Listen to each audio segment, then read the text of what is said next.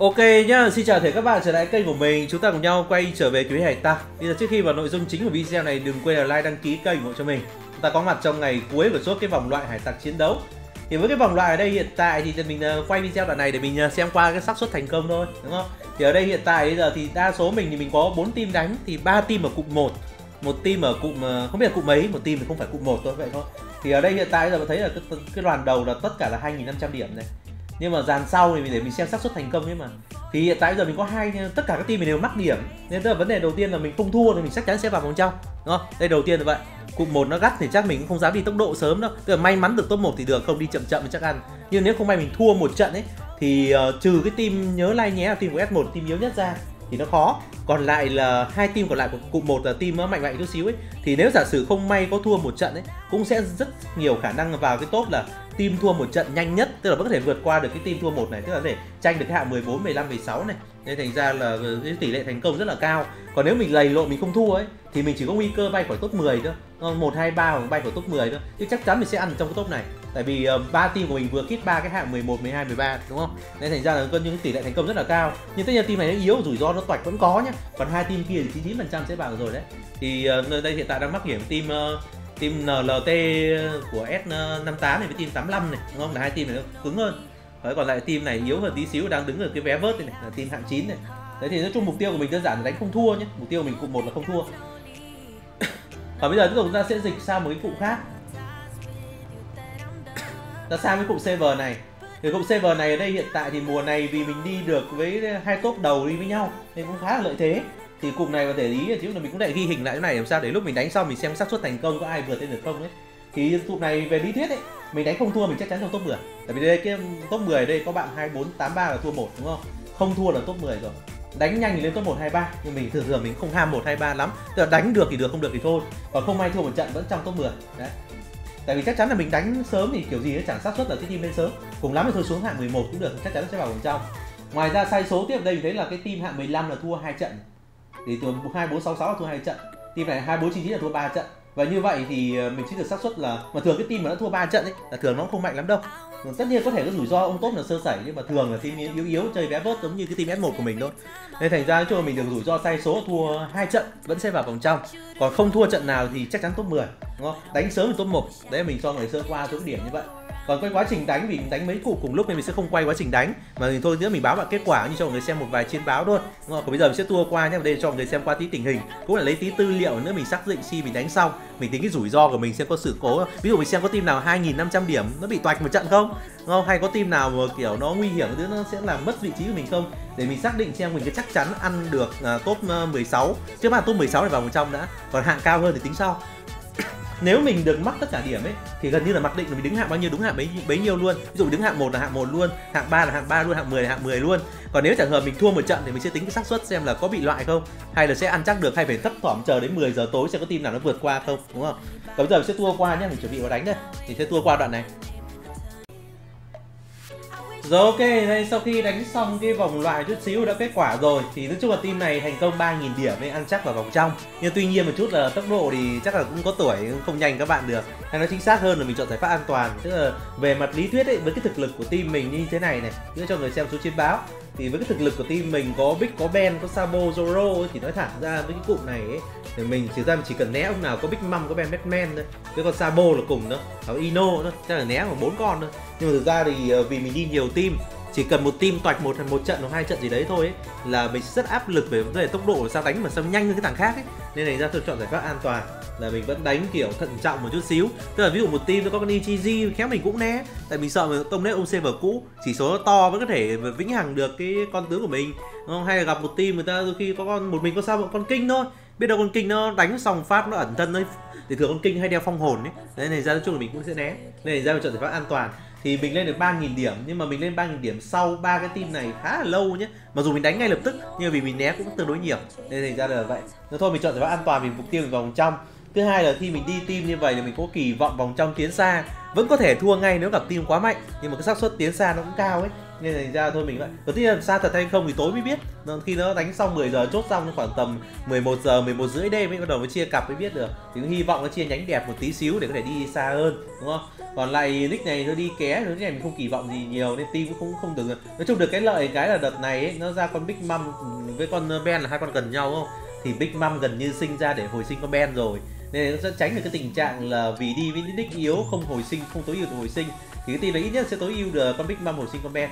Big Mom tự hồi sinh chính nó và Zoro tự hồi sinh chính nó. Mỗi con Sabo là có hồi sinh thôi. Để các bản nick bên này người ta cũng không có tướng, nhưng đấy phải chấp nhận thôi, phải thông cảm thôi, vì người ta trên cày đúng không?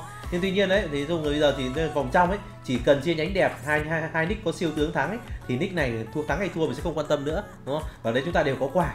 Còn nếu trường hợp không may thua sớm thì cũng qua vòng loại rồi, chẳng qua cái được top 1, 2, 3 đến nhiều quả hơn một tí, còn không sao, vì thực ra nick cày chay người ta sẽ không bao giờ mơ mộng vào được trong vòng trong, nên khi người ta đi ké được người ta vào vòng trong là một sự lựa chọn, là một cái gì đó rất là may mắn cho người ta rồi, nên chắc chắn người ta sẽ không ý kiến gì vấn đề ở đâu. Còn hai nick nạp tiền thì tài nguyên có thiếu quái đâu, nên chủ yếu chỉ cần qua thôi.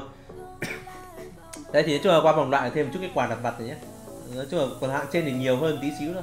Đấy thì mình giải quyết qua được chút xíu là mình giải quyết xong được cái vòng này rồi. Và mình thắng 3.000 điểm nên chốt top đứng hạng 4 chắc chắn 100% nhé. Còn đây thì Đường đang xem qua tí xíu, lúc này mình đang quay lúc khoảng tầm 12 giờ trưa. Thì ở thời điểm này mình có team của F146 đứng hạng 1 này, F162 đứng hạng 2 này, F70 đứng hạng 3 này, đến hạng 4 là F174 là cái nick này này. Tiếp theo là F70, dưới này F130, đây F174. Và như vậy là cái cụm F174, 175, 176, 17 gì đấy là nó sẽ có được là ít nhất là trước mắt là 2 team vào vòng trong này.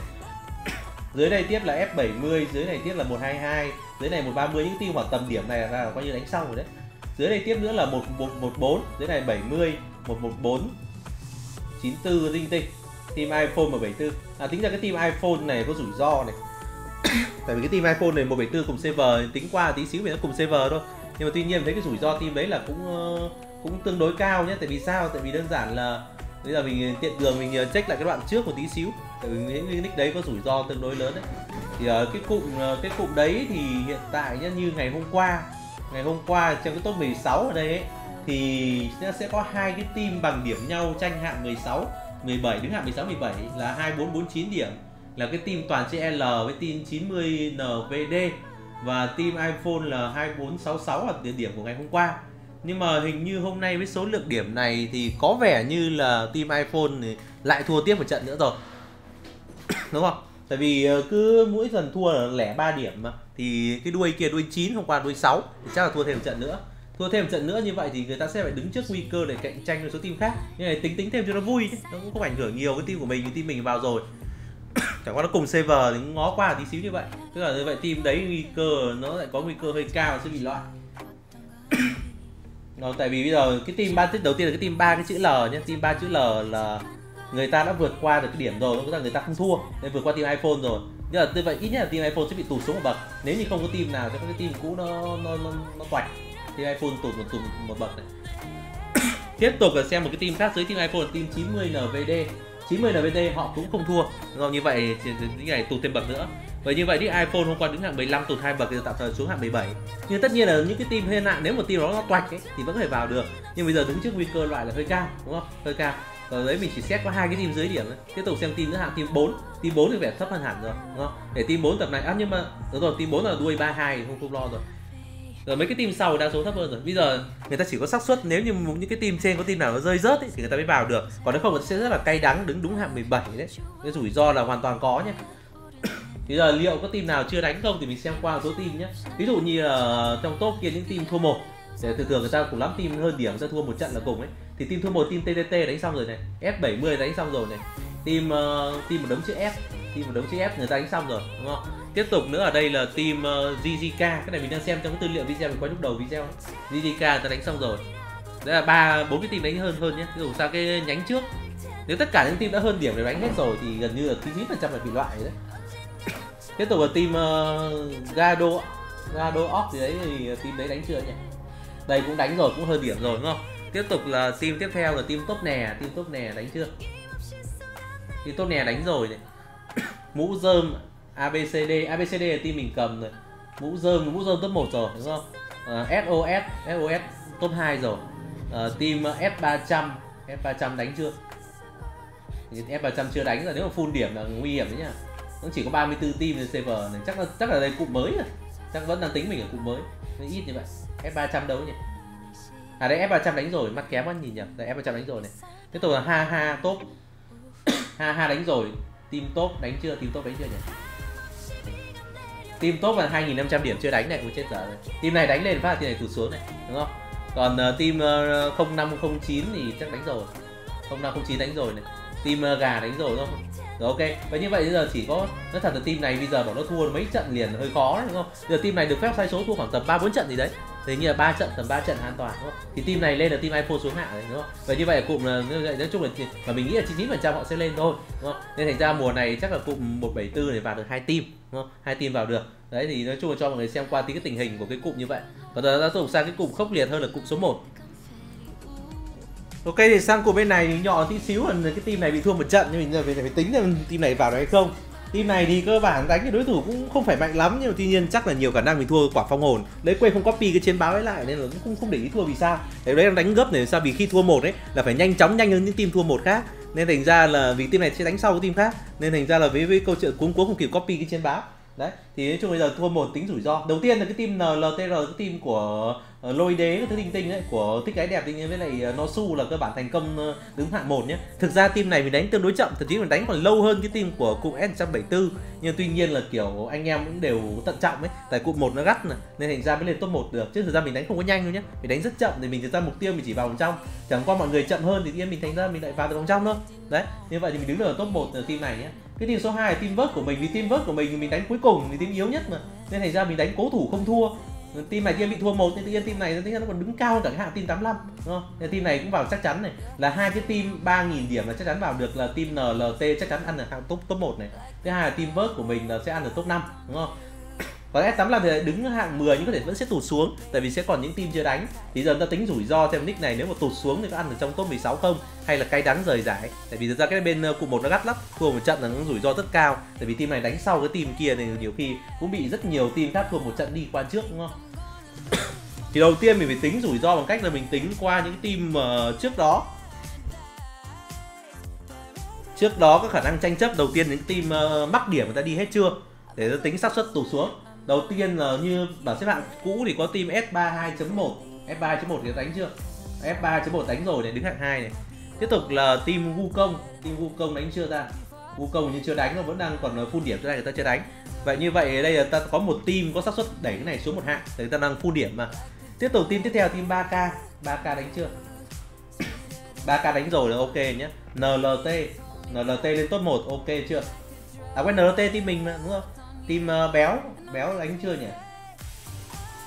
Béo như chưa đánh hay sao? Béo nó rơi vào đây, béo là full điểm, như vậy là hai team mình có thể bị tụt hai hạng nhé, hai team chưa đánh này. Tiếp tục là team S200 full này, 3 team này đúng không? Tiếp tục là 85 là cái team mình đánh rồi đúng không? GNS thì như nãy mình thua team GNS thì sao? Chắc hiểu sao thua được. Nên bảo nhiều khi đánh là phải nó khổ vậy. Nhiều khi nó có rủi ro. GNS đánh rồi, hơi mình tí xíu. Đấy, và mình không nghĩ mình thua, mình đánh sau ấy, nên mình cũng không đẩy hơn được mấy cái team này. Team vớt là đánh rồi này. Team vớt đánh rồi ok. Team .87 đánh rồi ok, là bỏ qua này. Mình chỉ tính cái team nào có suất hơn điểm được mà chưa đánh thôi. Thế như vậy là cái nhánh 10 top đầu của hôm qua là đánh tương đối rồi. Rồi team SO1 thì chưa đánh không? SO1 chưa đánh, vậy là có 4 team có thể tụt xuống 4 hạng nữa này. Để những team mắc điểm người ta có thể tụt xuống được. Giờ tiếp tục quan trọng team thua 1, team Lele. Team Lele hôm nay là thua. Team Lele là thua nhiều hơn mình đúng không? Thua nhiều hơn mình trận, nên tại 85 an toàn là team Lele là loại bỏ này. Mình không phải lo team Lele trong cái top hôm qua này. Tiếp tục team 0101 2483 điểm. Team 0101 đánh chưa? 0101 đánh rồi nhé. Team phần trăm gạch phần trăm. Team đấy thì chưa đánh đấy sao? Team này chưa đánh thì người ta đều thua một trận giống mình, thì giờ người ta đánh mắc người ta vẫn sẽ sau hạng mình. Team này bỏ qua được, mình không phải lo. Nhưng trước mắt vẫn đang là 4 team có thể tụt xuống 4 hạng này. Team 32 ngu thì team 32 ngu chắc là giận đến F32 hay sao ấy. Xem nào. 32 ngu đánh rồi thì ok, vào này vượt qua mình rồi này. Tiếp tục team cộng đánh chưa? Team cộng là ít điểm hơn rồi, không lo rồi đúng không? Đó, ok, đấy là những cái team đều thua 1 của ngày hôm qua. đúng không? Và như vậy thì mình chỉ tụt xuống 4, như vậy mình đang đứng hạng 10 tụt 4 mình đứng hạng 14. 14 nếu trường hợp xấu nhất mình đứng hạng 14, thì cho như xuống 15 đi, vẫn trong top 16. Như vậy là thành công vào vòng trong nhá. Cũng thoát team mình thua đúng một trận mà sợ gần chết. Đúng không? Nói chung là ăn chắc rồi. Mặc dù có thể bị tụt hạng xuống nhưng ăn chắc là top 16 rồi, nói chung thành công nhé. Ui cũng sợ. Nói chung là thời hiệu ứng nhiều cái nó rủi ro ấy. Còn team nói chung là sướng nhất là team vớt này, đúng không? Team này đúng là nguyên tắc là vớt mà. Thực ra mình chỉ định ăn hạng trong top từ 10 đến 16 thôi. Nhưng mà vì cái bản team kia của team 85 mình bị thua ấy, nên là vào được. Và mình nghĩ trong những team kia còn rất nhiều team mắc điểm ấy, nên ra là cái xác suất 85 nó bay xuống top, nó bay vào khỏi qua top 10 là chuyện bình thường. Nhưng mà quà nó bèo không quan trọng lắm. Điều quan trọng nhất là chắc chắn vào vòng trong rồi. Đấy là một số cái chia sẻ các bạn trong cái chuỗi liên quan đến cái vòng loại, đúng không? Còn bây giờ thì trước khi kết thúc lại video, ta sẽ cho các bạn xem một số cái chiến báo mình copy ra. Thì cũng nói thẳng là chiến báo ở đây thì copy bừa. Có những trận thấy đánh gay cấn quá copy, nhưng có những trận nó chả có ý nghĩa gì lắm. Copy lấy chiến báo mọi người hình dung qua team đánh vòng loại thôi. Nhưng mà cho người chia sẻ một chút như vậy. Thì giờ sẽ cho mọi người xem một số chiến báo nhé. Sẽ xem một số chiến báo đại diện của số cụm để chúng ta khép lại vòng loại. Còn cái vòng trong thì phải tầm đêm mới có chiến báo ấy, tầm trong vòng đêm mới có chiến báo, thì cái tầm đêm đấy thì cho video sau để xem có đi xa không thì quay nhiều, còn nếu đi ngắn quá thì chả buồn quay nữa đấy. Nhưng mà nói chung đại khái là mùa này là vẫn tiếp tục là mình đánh là 4 team, thì cả 4 team đều vào vòng trong được, trong đó có một team ăn được top 1, còn lại thì 3 team ăn top 10 và một team ăn top 16. Đấy là một số cái thành tích ở mùa này như thế, đúng không? Còn nói chung là vẫn là mục tiêu chính vẫn là vào vòng trong nhé. Còn cái top 1 hay top 10 cái thứ mình không quan tâm nhiều đâu. Còn sau vào vòng trong được thì vào được hết là một thành công lớn rồi. Còn tất nhiên là khó khăn thì team nào yếu thì vẫn khó khăn nhất, đúng không? Và team nào khỏe đánh cái nhàn thôi. Nhưng nói chung là kiên trì, nói chung là cũng vào được, cũng thành công. Rồi, bây giờ ta xem một số chiến báo nhé. Đầu tiên là mình đến với chuỗi video đánh vòng loại của cụm S1 nhá. Thì của S1 đây thì mình đi đội hình thì gồm có con Ichiji mới lên cho video tiêu điểm tướng gần đây. Thứ hai là con Yudigi mới lên cho tiêu điểm tướng gần đây. Tướng cũ người ta có Lo với Nami, Robin cũ hơn nữa và cũ nhất là Chopper. Đấy đội hình cái nick nhà nghèo chỉ có thế thôi, đúng không? Thì ta có vậy. Thì cho trọng tâm là để có Easy phủ đầu gây cố gắng vĩnh hằng nhiều chiều địch, và cũng chỉ dám chọn những cái đối thủ vừa vừa thôi. Nhưng tất nhiên là vừa vừa đây thì ra là cũng phải đánh chọn tương đối một tí, thì bây giờ cũng không thể kiếm những người quá yếu được ấy, thì cũng được bao nhiêu hay bấy nhiêu. Đây mà cho đánh thì có những trận rất là hoành tráng, có trận thì nó khó hơn. Ví dụ trận này lợi thế con Nami nó không có phong hồn này, đúng không? Nên thành ra đỡ rủi ro một chút xíu. Chứ còn những cái team mà nhiều team ấy, người ta chơi những con nhiều Franky đứng đầu hay Nami đứng đầu hay Ichiji đứng đầu ấy là kèm thêm quả phong hồn rất là nguy hiểm luôn. Ở đây may mắn một chút là team người ta cũng nhẹ ấy.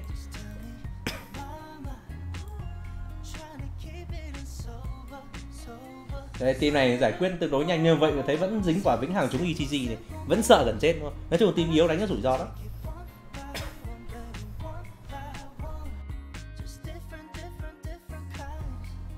Đánh cái này cho 6 tướng mỗi người góp 2 con mạnh nhất, nên thành ra đánh khó.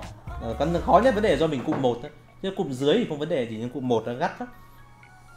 Cụm 1 cứ sẩy, ví dụ như trường hợp của nick S85, mình thua đúng một trận mà mình xuống tận hạng 14, đúng không? Tức là suýt nữa bị loại khỏi top 16. Nên là ra rủi ro rất lớn.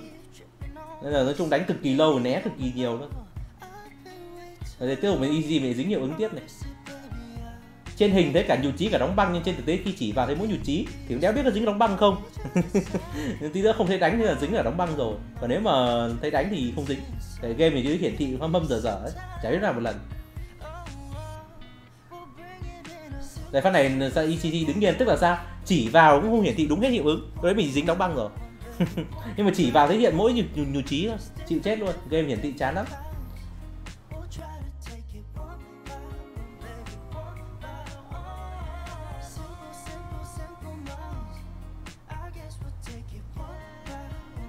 Rồi tiếp tục ta sang một trận khác.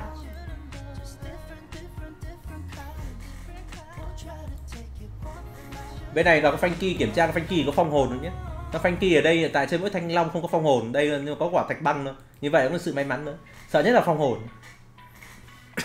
Thì trông tướng rất là phèn thì thôi, nhưng mà nhiều khi xui vẫn thua như thường đấy. Phát này may mắn chút là mình khống chế luôn con Franky từ turn 1 rồi.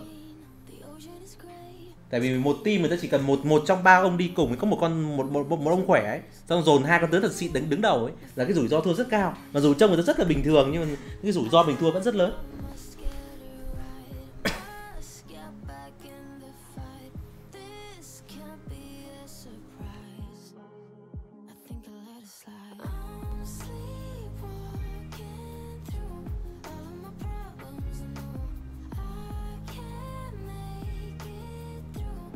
Xong cùng một team để lần này đánh thế này, lần khác đánh thế khác.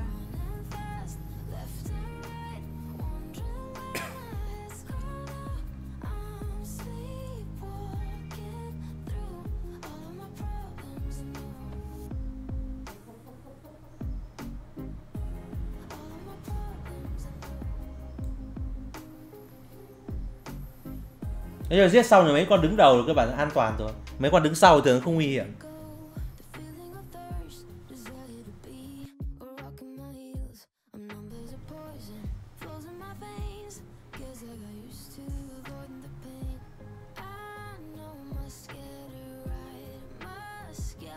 Nói chung hiện tại trong mấy con tướng mà cày được con ECG nó là con nổi bật nhất.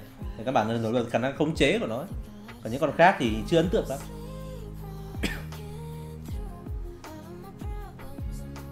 Và mình chơi con tướng này mình chỉ chọn những người không chơi siêu tướng thôi. Nếu chọn ông siêu tướng là gần như 99% sẽ thua. Tiếp tục sang một trận khác nhé.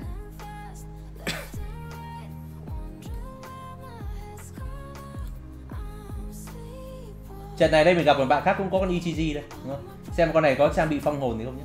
Con này reo đây là rác long thạch, nhưng mà cũng may cũng không có phong hồn. Nhưng cái rủi ro bị khống chế vẫn cao thì mình yếu ấy. Thì con phát này may mắn phát mình khống chế phủ đầu luôn rồi. Nên cảm giác mình đánh vỡ team thì rất nhanh. Nếu mà giả sử bị sổng ECG ấy, hoàn toàn có thể khống chế lại những con chủ lực của mình.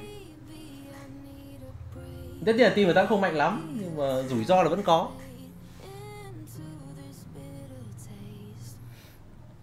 Và mình cho Yugigi nó bảo kê cho con lo mình ít nhất là không dính cái vĩnh hằng, đỡ rủi ro tí gặp cái vĩnh hằng. Ở team này giết rất là nhanh, khống chế được phát để giết rất là nhanh. Tiếp tục một team khác ở đây.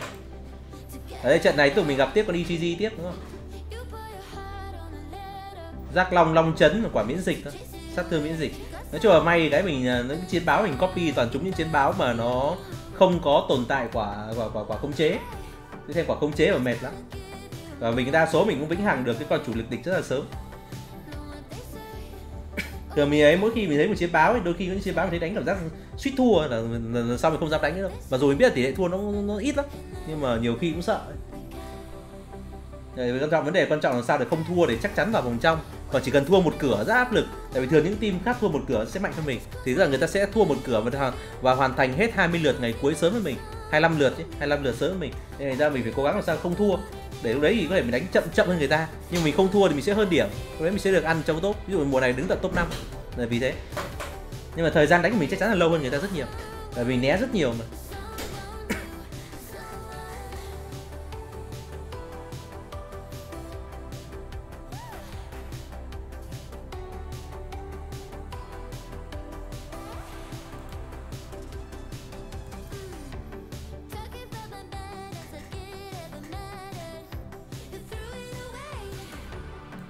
Có một số team có thể lặp lại trận nhé, thì cái này mình cũng copy bừa đó.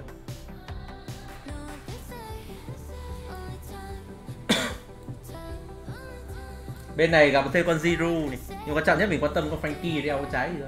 Frankie ở đây đeo thanh long thôi nhé, còn con Zero này bên này nó đeo quả thần hỏa long thạch, một quả khống chế, mà khống chế hiệu ứng nó không nguy hiểm lắm đâu. Tất nhiên là có hiệu ứng thì vẫn sợ, nhưng mà nó không nguy hiểm bằng cái vĩnh hằng với lại cái phong hồn. Thường team mình đánh thì thường chỉ số người ta chả hơn mình mấy đâu, tức là xác suất mình vĩnh hằng rất là cao. Chỉ có sợ cái là nhiều khi tướng thỉnh thoảng nó đột phá hiệu ứng nó đẹp quá thì sợ rủi ro thôi. Chứ còn Domingo với Marco thì tướng rất là cũ rồi.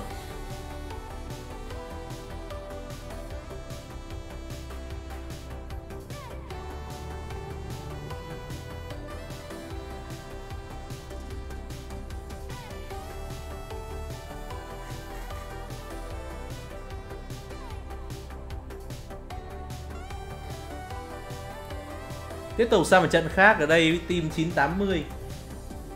Team này có Wrecker nhưng mà team này cảm giác người ta xác định là thua hay sao, người ta để mấy con này lên trên. Để Wrecker để tận dưới này thì xác suất bị giết rất là cao. Hoặc có thể người ta chờ để búp nộ lên, nhưng mà thường đánh cái này ấy, không búp nộ đâu. Để phát này ra cả phong hồn mình khóa luôn 2 con này. Vĩnh hằng được Nami Wrecker gần như không chế hết chủ lực của địch ấy.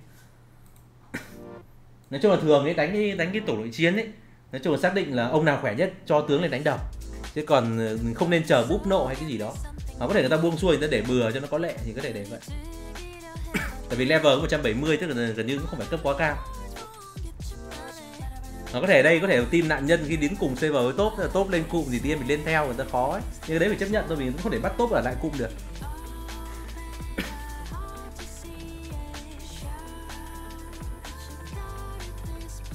Nhưng cái chênh lệch rất là lớn ấy. Team này nói chung rất là tự tin.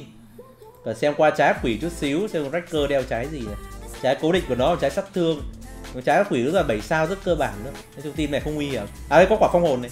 Có con Nami phong hồn này. Nguy hiểm ở chỗ con Nami phong hồn này. Được cái nãy giờ khống chế tốt.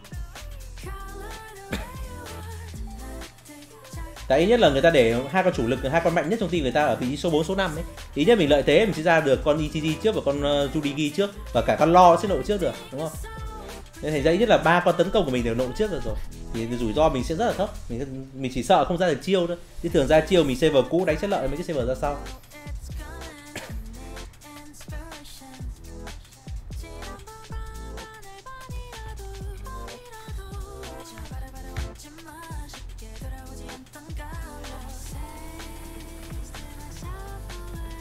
Rồi tiếp tục đến trận tiếp theo, ở đây là trận này.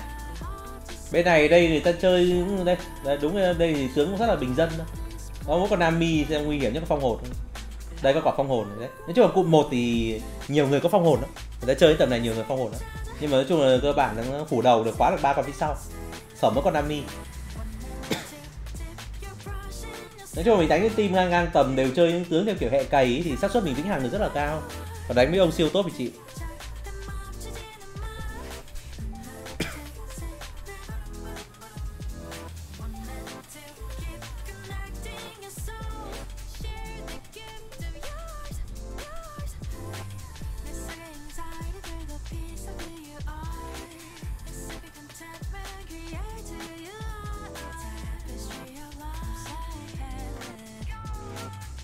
Nói chung có may mắn một chút xíu là đến tầm trưa là đã có thể chốt chắc chắn được cái việc vào vòng trong này hay không rồi. Không phải thấp thỏm chờ người ta có thua hay không. Tại chứ đấy chỉ cần ví dụ như S85 chỉ cần thua thêm một trận nữa thôi ấy. Là mình lại rất phải lo thêm mấy ông kia có thua 2 trận không, hay thua một số ông thua một trận hôm qua có thua thêm trận nữa không, kiểu vậy. Rất là lo. May quá vẫn bây giờ tính trường hợp xấu nhất vẫn đứng hạng 14 được ấy, nên yên tâm được. Nói chung đánh cái rủi ro đó. Còn những team 3000 điểm như cái team này với team của S59 thì yên tâm rồi. Đã mắc điểm thì không vấn đề đó. Chỉ sợ team không mắc điểm nữa.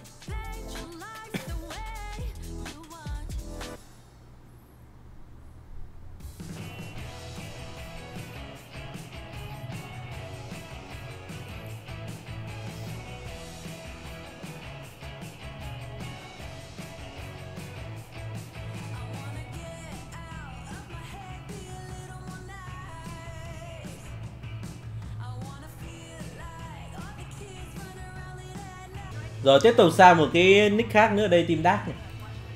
Team này đây người ta đã chơi EG trước, không biết phải team này đã xem chưa, kiểm tra EG bên này tí. Có quả giác long, những team mỗi quả giác long không sợ đâu. Team này có quả hoàng long đây. Con Lo thì không có gì, Robin thì không có gì đâu. Quả này là quả quang khôi thôi. Ushop ở đây không có gì, nói chung team này chắc quỷ bình thường. Tưởng tầm yếu chỉ sợ quả phong hồn nữa. Nhưng mà đây mà EG nó khóa được 3 con của mình này. Con Judigi có thể búp được miễn dịch vĩnh hằng nhưng chỉ búp khi nó ra đòn. Mà cái DCG này xứng slot 1 nên ra đấy mình chưa ra đòn được. Đến phát này thế đánh nó cũng suýt thua đúng không? Suýt thua đấy. Đấy mình không búp kịp miễn dịch từ do này, thì con DCG này nó không dính, nó đánh không chế được mình luôn. Và đam người ta rất là to, người ta đánh một phát nó bay con DCG mình một tơn luôn. Nói chung là nhìn tưởng thua đến nơi thì may không thua. Thế là nhiều khi đánh thoát team ấy chứ. Đánh nhiều khi cảm giác nó suýt thua đến nơi rồi. Thế nhưng còn mạng hồi sinh nữa. Nhưng mà nếu mà để Judigi đánh sớm để búp miễn dịch vĩnh hằng ấy thì đấy mình lại nguy cơ là búp trúng Lo, mà đứng trúng Lo thì đấy không trúng được cái ECG, rủi ro ECG mình lại bị khống chế. Nên ra mình có thể ưu tiên ECG đánh sớm. Chấp nhận là Judigi có thể không kịp ra đòn để búp vĩnh hằng cho con búp miễn vĩnh hằng cho con Lo. Nói chung hầu như ông nào chơi ECG người ta sẽ chơi slot 1. Có duy nhất một team mình gặp chơi slot 3 thì team đấy thua rất nhanh. Còn đa số thì chơi slot 1 thôi. Nói chung con nào khỏe nhất thì ứng nhiều nhất thì đứng slot 1. Phát này lại bị khống chế tiếp 3-4 con này. Tại vì do đây là Judigi của nick chiến binh rồng là người ta đồ yếu ấy, để ra bị tranh nhiều nên dễ bị khống chế như vậy. Chứ là ví dụ ECG của mình nó bị chết nhưng nó không bị khống chế. Con Lo của mình cũng vậy, không dính hiệu ứng mấy. Tại vì đi cùng nick yếu thì chấp nhận rủi ro là thuộc tính nó lại bé, rất dễ bị vĩnh hằng bởi con ECG. Đấy là mình phản công. May còn ra đòn thêm tí là cứu vớt một tí. Đấy là đam mình to cái này, may quả phong hồn nó ra tiền. Mình cũng khống chế luôn địch, là có hồi sinh cũng bị khống chế, để u shop hồi sinh bị khống chế luôn thôi. Bây giờ không thả giết mỗi u shop thì lại dễ, quan trọng là giết con EGG bên địch rồi. Và u shop chỉ thuần sát thương không thì không sợ lắm, chỉ sợ với con có hiệu ứng. Bây giờ sang chiến báo cuối cùng của cụm S1 nhé. Chiến báo này là cái team này đã gặp rồi, nhưng bây giờ đánh đại phát thì không biết nó có rủi ro hay không. Thế copy hai chiến báo xem lại trận này tí. Một trận khác của một team đã từng xem nhé. Chúng ta sẽ dùng sang tiếp cái cụm khác.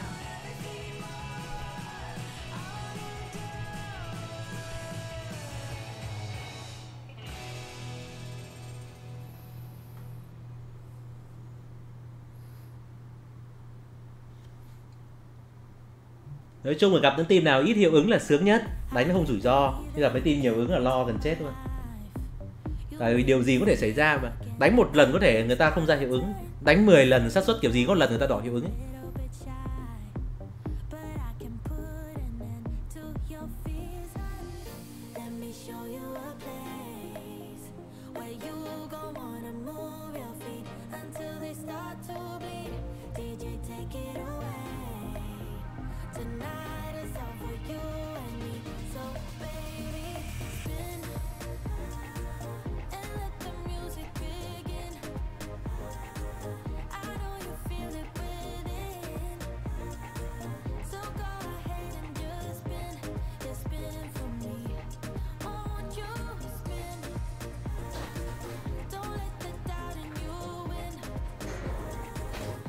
Còn mỗi con lo thì không sợ lắm.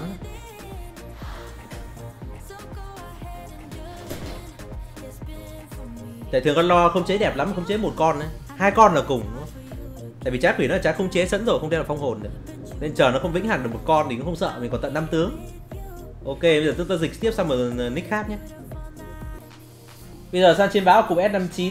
Thế thì S59 thì mình cũng sẽ không dám đánh cái team quá mạnh, tại vì top đọ top thì rất là sợ chết. Về mặt lý thuyết là đánh được mọi team, nhưng trên thực tế là rất rủi ro. Team hôm nay thì mùa này thêm là ít Big Mom nhiều tướng, nên ta có Big Mom này, Batman này, Ino này, Zoro, Kinh với lại Uta.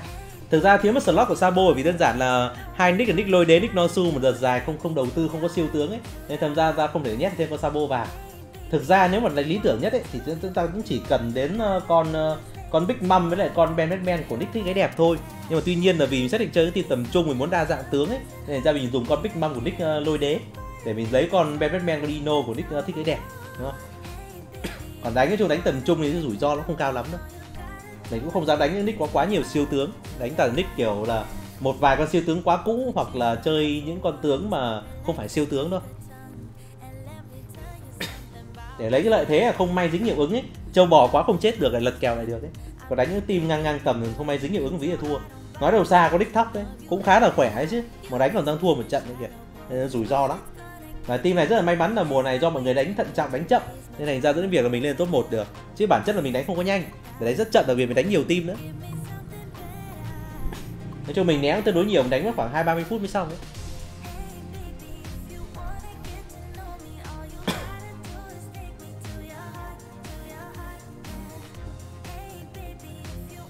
Rồi tiếp tục sang một trận khác nhé.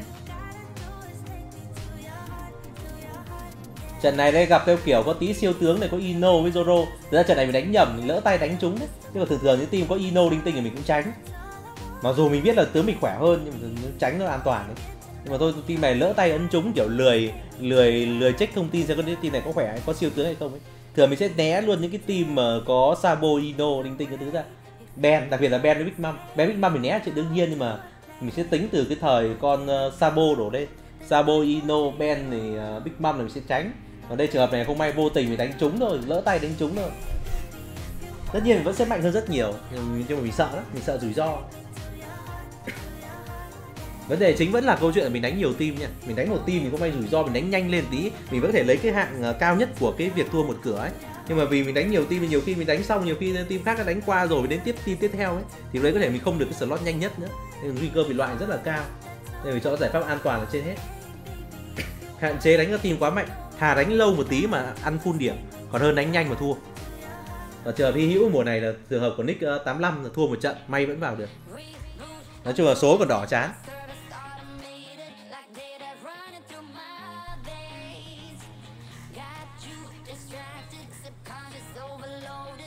Còn tất nhiên là trước khi mình quay video mình cho bạn tính toán qua một chút nữa, lúc nãy mình chỉ là tính lại cho chắc ăn thôi. Là trước khi video mình cho người xem qua cái tình hình các cụm ấy, để mình biết xem là tỷ lệ thua bao nhiêu trận là ổn đấy. Ví dụ như cụm 175 được phép thua 2-3 trận, còn cụm 1 được phép thua 1 trận, nên thành ra có thua 1 trận cũng chả toạch đâu.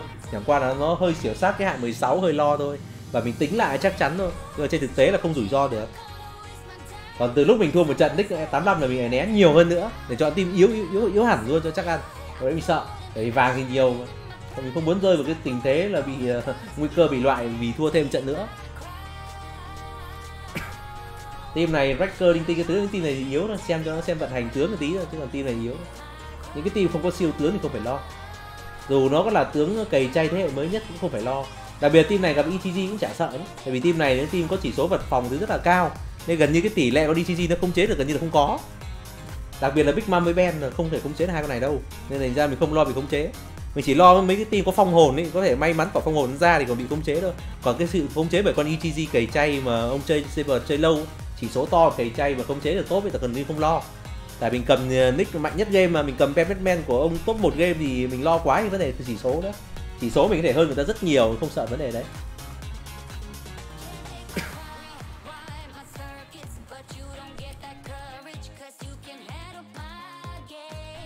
Nói cho mình chỉ cần là Big Mom ra đòn thành công là đã có thể xác suất có thể vĩnh hằng một số con tướng nhất định rồi. Sau đấy con Ben bắn một tí chấn áp vào nữa là coi như gần như tỷ lệ dính hiệu ứng rất là thấp rồi. Và Ino, Zoro với kinh đánh phụ trợ thêm, Uta búp tí cho nó vui, cũng chả cần thiết lắm. Nhưng mà đây mình mới bảo các bạn là nếu mình lấy con Big Mom, con Ben của nick thích cái đẹp thì tỷ lệ thắng của mình thường cao nữa. Chẳng qua điều mình vẫn thích là đa dạng tướng, do đội hình nó nhiều tướng, nó phong phú một tí, nó vui hơn đấy. Thế mình dùng con Big Mom của nick thích cái đẹp là cái đẹp chắc chắn sẽ mạnh hơn là con Big Mom của nick lôi đế. Nhưng tôi vẫn dùng con Big Mom nick lôi đế. Và khi mà đánh team tầm trung thì bạn sẽ không cảm giác sự khác biệt giữa thích cái đẹp với lại lôi đế đâu. Nhưng mà đánh cái team top bạn thấy là thích cái đẹp nó sẽ nhỉnh hơn rất nhiều. Nick top đầu nó có thể khác thôi. Đây team này team có kinh với ETG này, với ETG đặt tại vì người ta bị ưu tiên con kinh ẩn tân chắc 2 lượt trước ấy. Xem mình phủ đầu vĩnh hằng được con nào nhé. Phủ đầu mình đã vĩnh hằng luôn được con Frankie rồi. Và Chopper vĩnh hằng 2 con chết, đúng rồi, vĩnh hằng 2 con rồi. Con kinh nó bảo ẩn thân thì nói chung nó núp được lâu thôi. Nhưng mà nick này chênh mà thấy máu mình gần như không mất, nhưng mà ra quả phong hồn nó khóa mất con Zoro của mình. Batman bắn chấn áp vào ETG luôn cho xong rồi. ETG dính luôn vĩnh hằng tiếp luôn rồi. Bắn phát Batman bắn gần như vỡ hết cả team đúng không? Nói chung mình không phải lo vấn đề này. Con kinh nó chỉ sống lâu thôi chứ còn nó không giải quyết được vấn đề gì.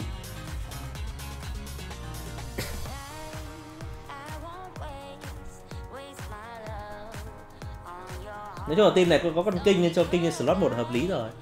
Tại vì không thể ưu tiên ETG lên được. Kinh ăn chắc mặc bền nữa. Thực ra ưu tiên lên vẫn được, nhưng mà trong một số trường hợp thì người ta ưu tiên ăn chắc hơn.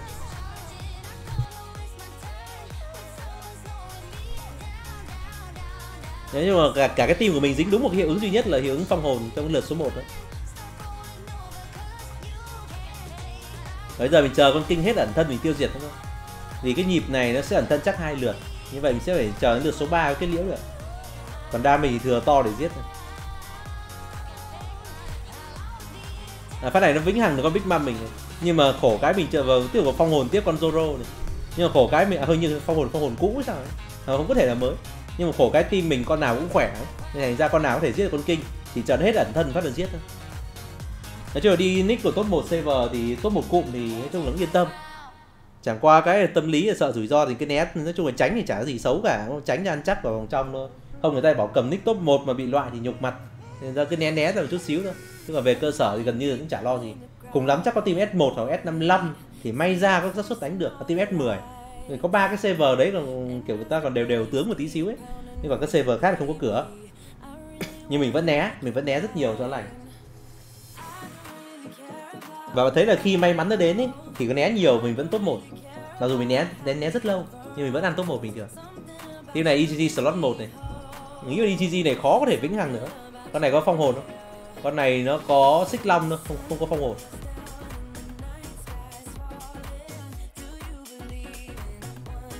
Cái phát này không khống chế EGG, có cơ hội cho EGG thể hiện này.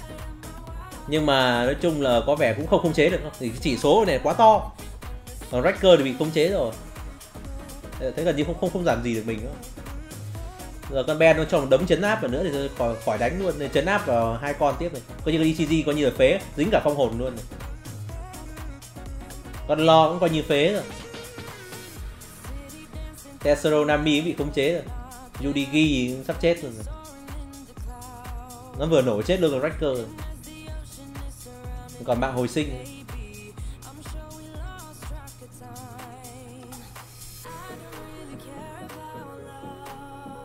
Yudigi khéo chết trước khi ra chiêu mà nó có một lần hồi sinh miễn phí. Thì còn chắc còn lần hồi sinh nữa.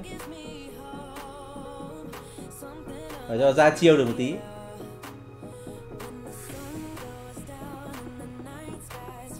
Kinh có cái liễu nốt rồi. Nhưng sát thương tương đối lớn đấy.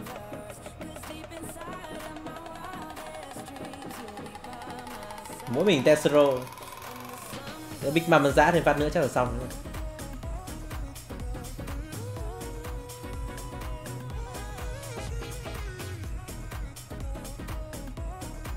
Thì đấy là chiến báo của S1, S59 rồi, bây giờ tiếp tục sang tiếp S85 nhé. Đối với S85 đây gặp cái team này đầu tiên, team chơi ECG đây. Thì mình nghĩ là với chỉ số S85 thì chắc cũng chả sợ chủ lực bị dính vĩnh hằng đâu. Tại vì chủ yếu quan tâm Big Mom Ven thôi, mấy con sau mình gần như không kỳ vọng mấy ấy.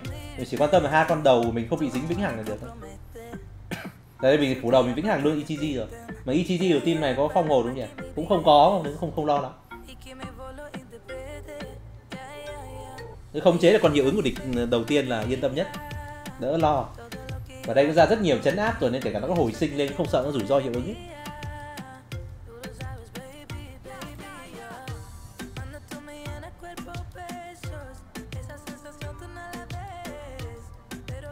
Mấy còn lại sống thì toàn con yếu thì không sợ.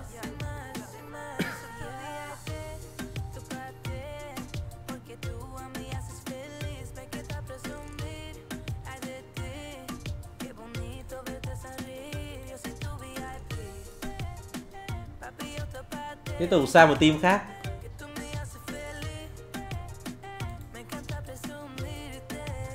Tiếp tục vẫn là ECG slot 1. Team này đây cũng trái quỷ cũng bình thường. Nó có Nami xem có tí phong hồn. Cũng không có nên không sợ. Những cái team mà tướng yếu chủ yếu chỉ nguy hiểm ở chỗ trái thôi. Trái yếu nốt là không sợ. Thế mà không hiểu sao thua một trận. Lúc đấy đánh gấp rút để đảm bảo cái thành tích nên mới không copy chiến báo. Nếu đấy là copy chiến báo xem nó đen như thế nào. Rất tiếc là không kịp copy cái chiến báo đấy. Tại thường mỗi team chỉ lấy vài chiến báo tượng trưng thôi để cho xem qua tí cái vòng loại thôi. Nhưng mình không lấy quá nhiều chiến báo.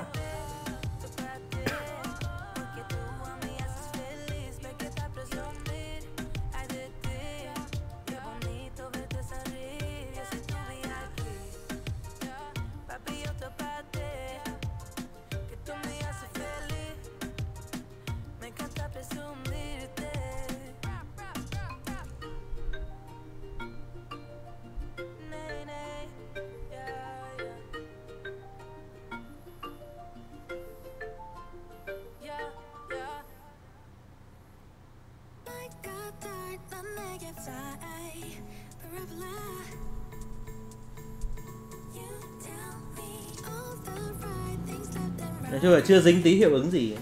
Chỉ có khống chế địch, cái địch không làm gì được. Được khống chế tiếp vào rút rồi. Cái khiên miễn cũng khá nhiều. Là miễn đánh nộ địch đánh thưởng. Đánh trúng con Ben nó vừa ra chấn áp ngược lại.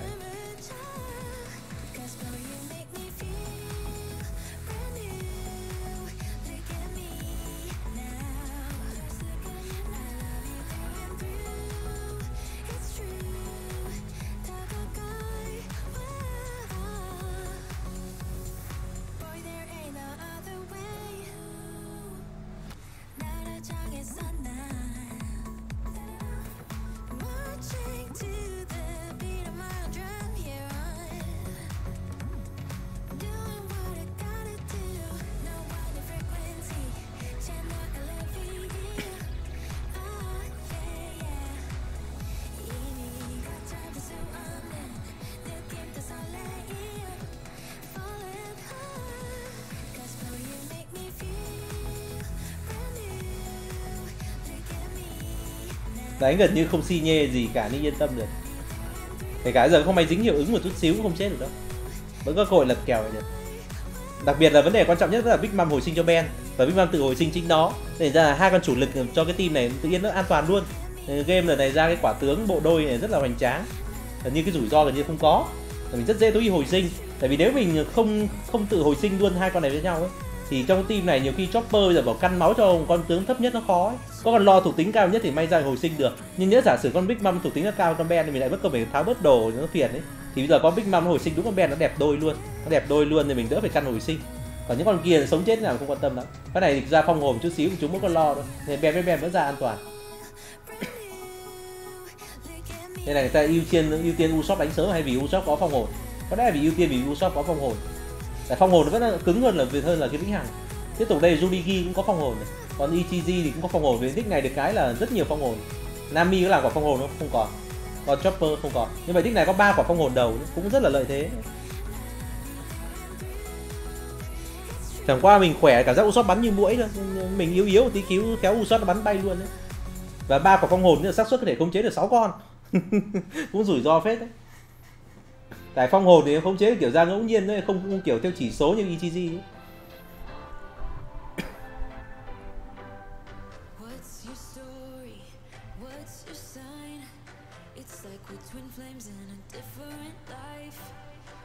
Tính ra người ta đánh vào máu ấy chứ, người ta đánh con Big Mom mình mất máu ấy. Cái team này mình xem cái này là mình giờ mình sẽ né này, mặc dù mình vẫn thắng được, tại vì thường team này đầu tiên là người ta thể đánh vào máu của nick này được là rủi ro này. Cái thứ hai là 3 quả phong hồn để tránh. Tại qua đây lỡ đánh thì cho người xem chiến báo thôi, chứ còn lần sau gặp lại sẽ né. Mặc dù mình biết đánh nhiều lần vẫn tỷ lệ thắng rất cao, nhưng mà tuy nhiên là tránh cho lành. Thế mà xui khiến thế nào vẫn thua một trận được. Nói chung là 99% là thua vì quả phong hồn nữa. Chứ còn tướng thì chắc chắn không đánh ông tướng quá xịn rồi. Còn Ichizi nó chỉ có bình thường, so với top thì nó bình thường, nó chỉ mạnh cho người chơi cày thôi. Nhưng mà rủi ro không tránh được, vẫn thua một trận. Nhưng mà vào vòng trong là ok, nhưng vẫn tức ấy, thua một trận là vẫn cay ấy. Nhưng hơi chấp nhận ấy. Tại vì ra quà nó bèo, thì ra chỉ có 1, 2, 3 nó khác biệt một tí xíu thôi. Chứ 4 đến 10 hay là 11 đến 16 thì 11 đến 20 thì cũng bình thường với nhau, nó không khác biệt mấy. Đặc biệt vật phẩm nó ví dụ như là một số cái nguyên liệu thì thừa đầy, hay cả cái báu vật nó dư nhiều ấy, nên không cần thiết lắm.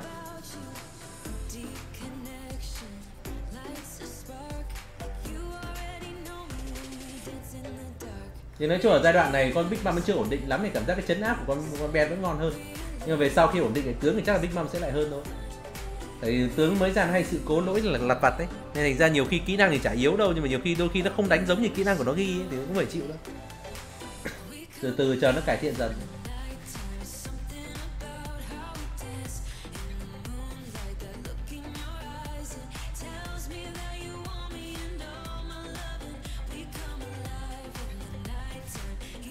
Ui, phát này bị quả vĩnh hằng con Ben này. Nguy hiểm vãi chưởng đấy. Tính ra cái team 555 này nguy hiểm đấy. Để giết nốt con Judigi đấy, quả phong hồn cuối cùng thì giết nốt con đấy. Khống chế nào. Có khống chế được không? Giết luôn tướng à? Đây vì dính quả vĩnh hằng. Cái này có thời trang riêng không nhỉ? Con Judigi ở đây là không có thời trang riêng. Cũng tí thua rồi chứ. Nhưng mà chỉ cần người ta không khống chế liên tục là một trong hai con này ra đòn là con Judigi sẽ chết. Chỉ sợ là khống chế liên tục thôi, không khống chế hụt này. Ví dụ phát này Ben lại ra đòn được này, là nó phản công lại, nó lại khống chế ngược lại luôn. Vừa chấn áp vừa mê hoặc luôn, rồi giết rất là nhanh luôn. Nên mà trận này trận cũng khá là nguy hiểm nhé. Nhưng không phải trận thua vì không copy trận thua. Thế rồi bây giờ chiến báo cuối cùng là F85 cho ta sang F175.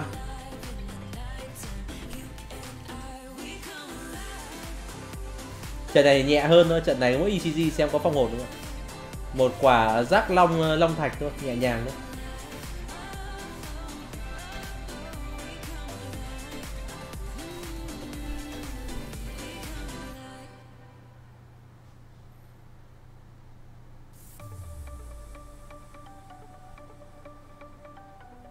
Vừa giết địch vừa kèm thêm cho cái quả phong hồn luôn, nên địch có hồi sinh cũng đứng yên chờ chết thôi. Giờ ta tiếp tục xem chiến báo của F175 nhé. Sang F175 mùa này team cũng khá là mạnh, thì vì mình đi cùng với bạn top 1 của F174. Thì hai giờ thì gộp chung, thì theo lực chiến thì giờ 174 là top 1, mình gọi 174 cho dễ, tên hơi dài. Xong rồi đến cái nick của mình cầm là đứng top 2. top 1, top 2 server đi cùng nhau kéo một bạn yếu thì nó nhẹ nhàng nữa. Thì đây là sức mạnh nhá. Thực ra team này đây mình cũng chọn giải pháp an toàn như lúc mình nói lúc đầu đấy, là mình cũng né tương đối nhiều team mà đúng ra mình không cần thiết phải né, tại vì đơn giản là mình muốn sự chắc chắn. Và mình cũng đánh nhiều team, mình không muốn rủi ro, mình đánh vậy mục tiêu mình vào vòng trong thôi. Và mùa này mình đi cùng với top nên ra mình kỳ vọng đi sâu ấy. Hy vọng là lúc chia cụm nó không cho chia nhánh, nó không cho mình thất vọng. Tại vì hoàn toàn vẫn có thể những team khác cũng có 2 top mạnh người ta đi cùng nhau thì mình vẫn có thể bị thua, thậm chí là 3 top mạnh. Tại vì nếu 3 top mạnh auto cái slot các bạn mình kéo là của bạn cày chay sẽ bị thua rồi, đúng không? Thì chỉ cần một trong 2 top dụng là sẽ thua. Còn nếu mà chỉ có một top kéo một team ấy, mà một team chỉ có một top mạnh kéo 2 nick yếu thì đơn giản. Đấy là vấn đề đấy ta phải cân nhắc rất là nhiều. Thì cho cái đấy tầm tối mình biết được, hy vọng sẽ may mắn.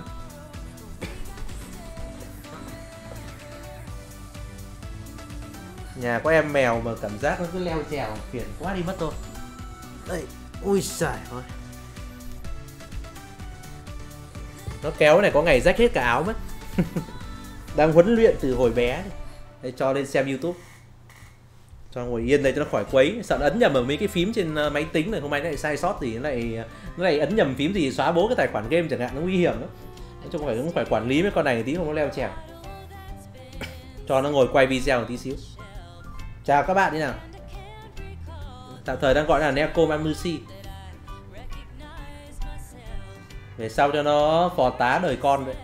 Thế tổ sang tiếp giờ đến chiến báo tiếp theo đây, chiến báo này. Bên này có Judy ghi cái tinh đó. Nhưng thường về sau Judy ghi mình né đấy. Tại vì chỉ sợ cái là sao? Tướng người ta cùi nhưng mà kiểu server người ta ra lâu ấy thì chỉ số người ta to ấy. Để ra mấy con tướng thế hệ gần đây mình né bớt đi tí. Mặc dù mình nói thẳng là đánh vẫn thắng đấy. Mình chỉ thua cái ông nào mà ra từ Ino, Sabo, Big Mom, Ben Batman thôi. Chứ còn những con đời trước nói thật mình chả sợ đâu. Nhưng mà thôi để ăn chắc thì cứ tránh cho lạnh. Chả tội gì đúng không? Công cụ này đánh rất là nhẹ nhàng. Nếu mình đánh kiểu liều một tí xíu mình có thể đi nhanh hơn rất nhiều đấy. Nhưng thôi cứ ăn chắc mặc bền. Khi bạn chơi game một cái tầm lâu như mình rồi, bạn cảm giác cái sự chắc chắn nó quan trọng hơn rất nhiều so với việc là ham hố đi nhanh thì không may đã toạch. Toạch nó thành trò cười thiên hạ ấy. Còn không may chậm tí thì cũng chả sao. Tại cái quà nó chỉ chênh nhau chút xíu thôi.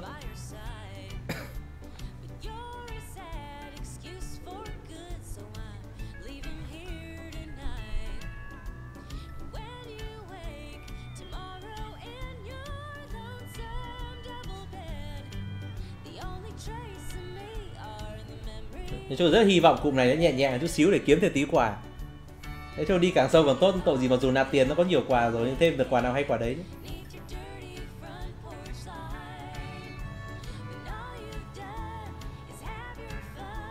Và tiếp tục sang một team khác nhé. Team này chính là team vừa nãy, chỉ là một trận đánh khác thôi.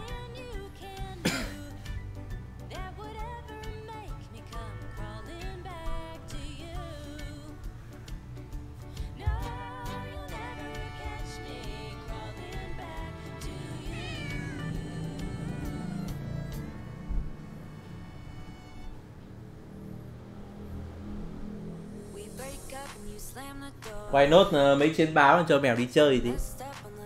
Không có đòi nó quậy này mệt lắm.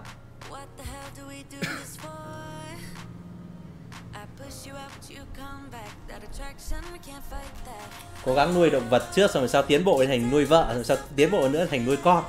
Đẳng cấp nó tiến dần lên tí. Nhưng bọn này quậy là nhiều khi nó khó chịu lắm. Nhưng thôi mỗi lần cứ cải thiện tí, học cái tính kiên nhẫn hơn tí thì dần thì chắc nó sẽ nuôi được thôi. Giá mà ngày trước cái con chó không bị bắt mất thì có cả cặp chó mèo luôn. Thì có thêm con Inurashi nữa thì ngầu. Rất tiếc lần trước con chó mình có con chó cảnh cháu nó cho mà bị trộm bắt mất. Nên đợt này mèo giữ yên trong nhà đó. Các bạn mèo hay sống trong nhà nữa, cái xác suất nó thấp hơn. Còn chó thì nó hay chạy ngoài đường, nó hay bị túm.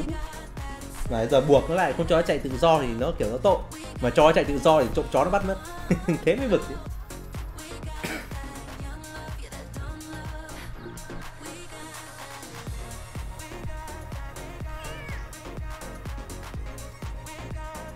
Nãy giờ vì cái mình vĩnh hằng con Judy khá nhiều thì nó cũng không kịp move vĩnh hằng cho team, nó cũng chả hành động được. Đây trên báo cuối cùng để khép lại cái video hôm nay nhé. Một team này cũng bình thường, không có lo wrecker linh tinh nhưng mà nói chung là cũng không mạnh lắm đâu. Nói chung ở bên có siêu tướng, ở bên tướng cày không lo.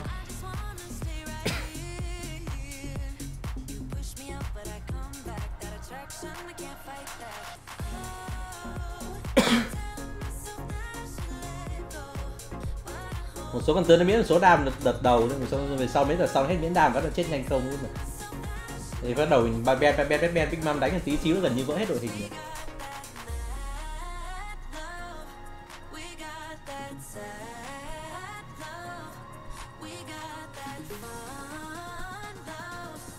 Trường thắng rất là nhanh, một lượt thì gần như giải quyết xong.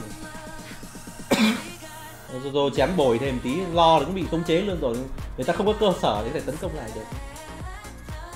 Nên đó lý do vì sao không thua, đánh toàn team yếu.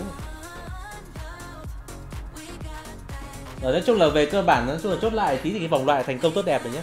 Còn vòng trong thành công hay không thì chưa biết được, thì đấy tính sau. Bây giờ tạm thời mình sẽ kết thúc video ở đây. Và nếu thấy video thú vị cho bạn thì đừng quên là like, đăng ký kênh ủng hộ cho mình. Còn bây giờ xin chào, hẹn gặp lại các bạn các video lần sau nhé. Xin chào các bạn nhé, xin chào nhé, xin chào.